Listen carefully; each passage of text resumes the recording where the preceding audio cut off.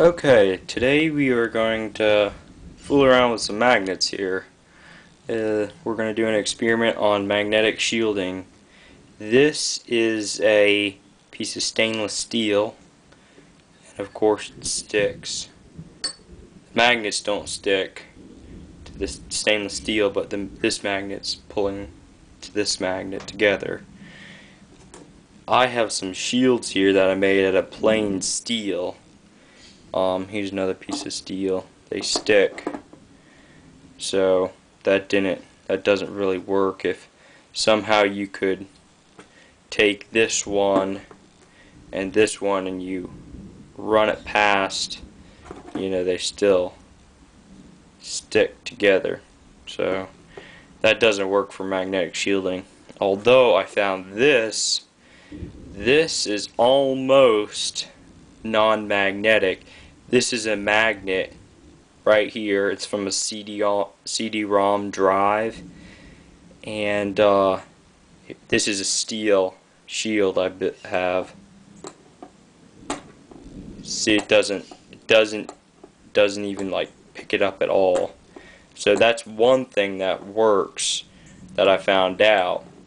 But this is the other part that went on there, and if you take a magnet and put it to it, it definitely does stick.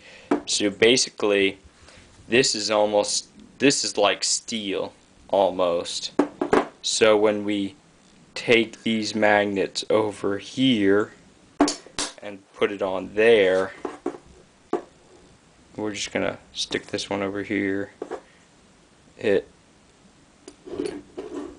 doesn't stick all the way. It really like almost reduces it, but if it's too strong, then it just kind of goes through it. So you can just see that it just kind of goes around it.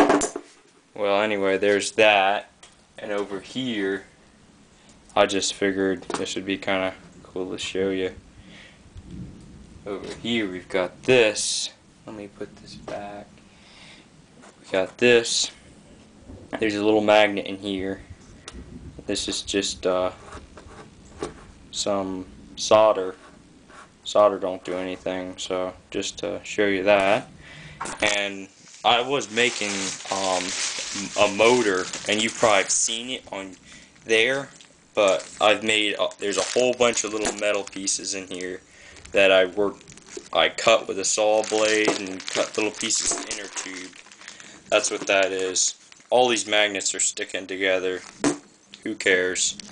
Okay, well that's just a little demonstration of magnetic shielding. I'm sure there's some kind of metal out there that you guys can do it with. If you guys have any ideas on magnetic shielding that really protects the shield from it, just give me a holler. Okay, thank you.